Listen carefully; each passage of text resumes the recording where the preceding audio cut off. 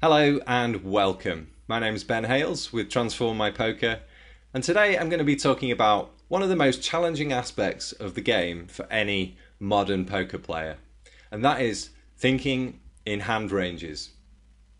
This may be something you've tried before and you may have struggled with it.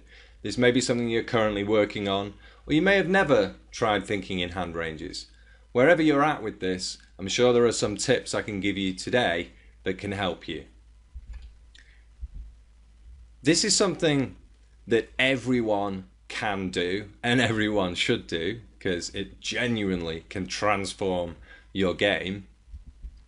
It does take practice. So one of the things you're going to need to do is devote some time to this. Don't expect it to happen overnight. It's not a magic one thing. Make sure you devote some serious time to thinking in hand ranges. This takes discipline. It's something you're going to have to remember to do every single time you're involved in a hand. It's not something you do one time and then stop doing. You need to constantly be practicing this.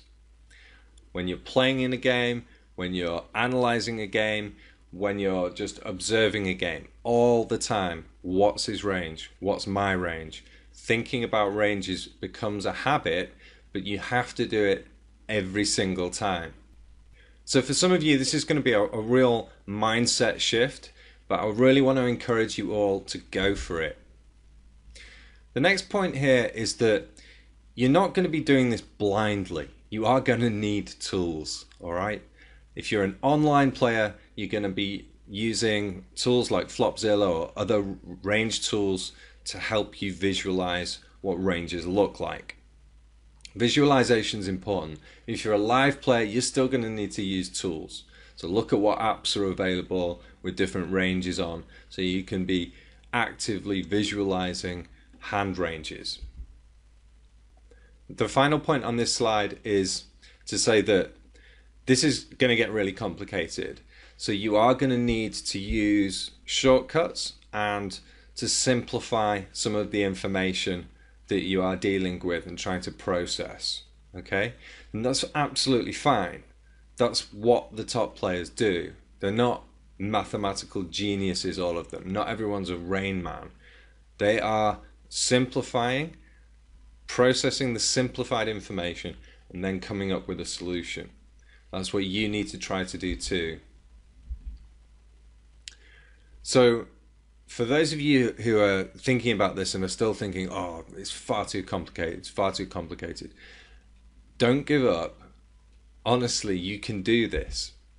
So there may be 1,326 possible starting hands, but we're going to narrow down on them really quickly. So for starters, pre-flop, when someone makes a decision, they're not usually playing 1,326 hands. Sometimes they're only playing 50 or 100 or 200. Sometimes they're playing more than that.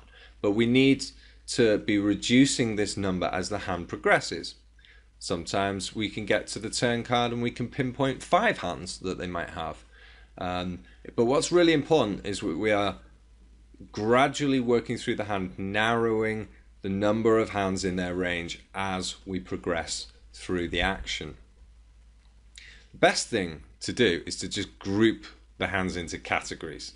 And we're going to look at this in a minute on a slide, how we might go about doing this. So on this slide, we're looking at Equilab, which you can download for free from pokerstrategy.com. And this helps with just standard ranges and equity. In this slide you're looking at, we can see a cutoff steal range of 29%, and there's 386 hands in that range. So that would be our starting point pre-flop if somebody were raising from the cutoff, and this is the hand range that we put them on.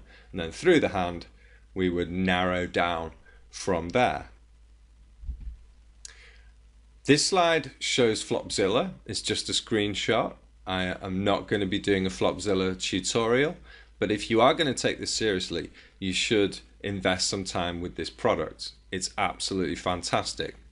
What you're looking at here is one snapshot of a flop, which is Jack 9-7. We're holding Ace King, which you can see in the dead cards, and the pre-flop action has gone. We have 3-bet someone, and they've called the 3-bet. So over on the left, you can see the range for calling a 3-bet, which I've entered here as 9.4% or 102 combinations of hands. And you can see what that looks like. And there aren't that many hands, right? I've not included aces, kings, queens, and ace king. I might have done, but I've not included them because our opponent only called the 3-bet. He didn't 4-bet. He could perhaps still have ace king or queens, but he's unlikely to have aces or kings. So this is the range I've put in for our opponent's call 3-bet range. I'm not going to talk about position. I'm going to try and keep this nice and simple.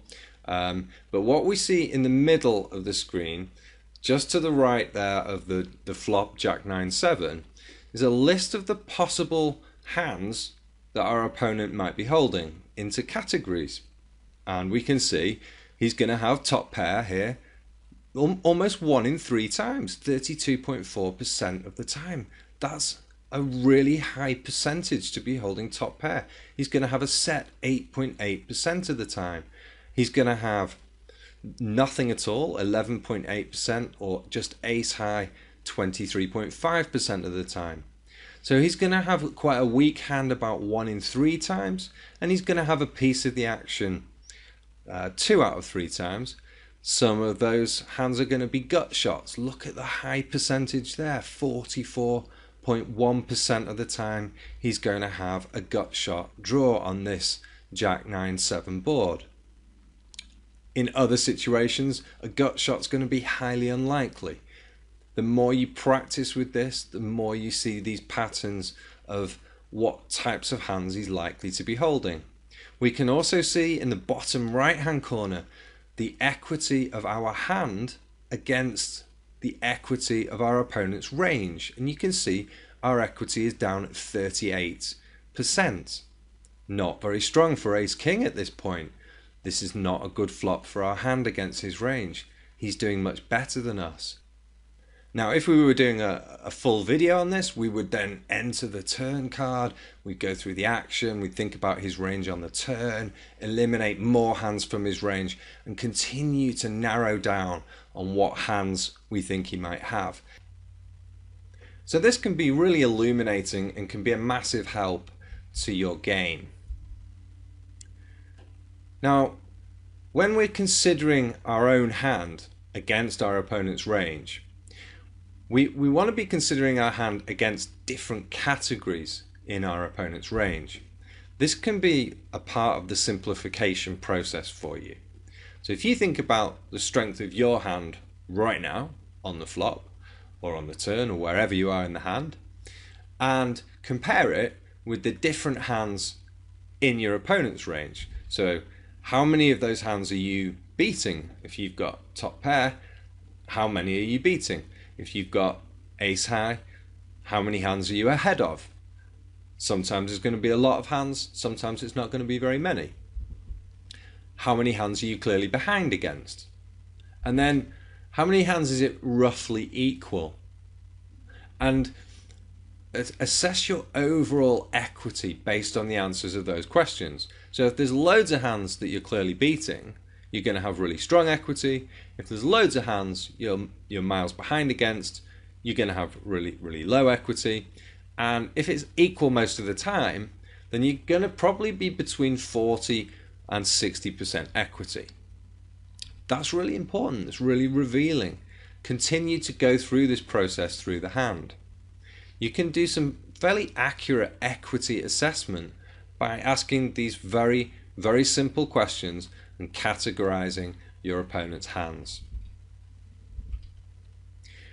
So for my final slide on hand ranges, I just want to reaffirm to you that this process gets a lot easier over time. When you first start off, it is very tricky. I remember it feels like one of those things you just want to throw your hands up in the air in despair. Honestly, push through the pain, it gets easier. The other point, and I don't say this very often with anything because I do aim for perfection in a lot of the things I do. There are times when that is counterproductive. And when you're thinking in hand ranges, it's so tricky that trying to be too precise can hold you back. So be satisfied with good simplifications. Don't always aim to be absolutely perfect. If you can, I mean, that's great, but honestly, I recommend going for the simplified processes, categorizing, and you'll find you get more reward that way. And my final point, obvious really, but if you do this and you do it right, you will become a far, far better poker player. Thank you so much for watching this video. If you'd like to take your poker to the next level, then click the link underneath the video. You'll come over to our site, you can sign up by email and get your hands on a free training resource that will get you improvement in your game tonight. Just click that link under the video to get it. Now, if you've enjoyed this, then please do let us know by liking the video and leave a comment. If you've got a question for us, we'd love to hear from you. And if you're enjoying these videos, let's make this relationship official. You can go ahead and subscribe to the channel and turn on notifications, and you'll be the very first to know when we publish a new video or new lesson designed to help your game. All right, thanks again for watching, and remember to run good, because that's the hard part.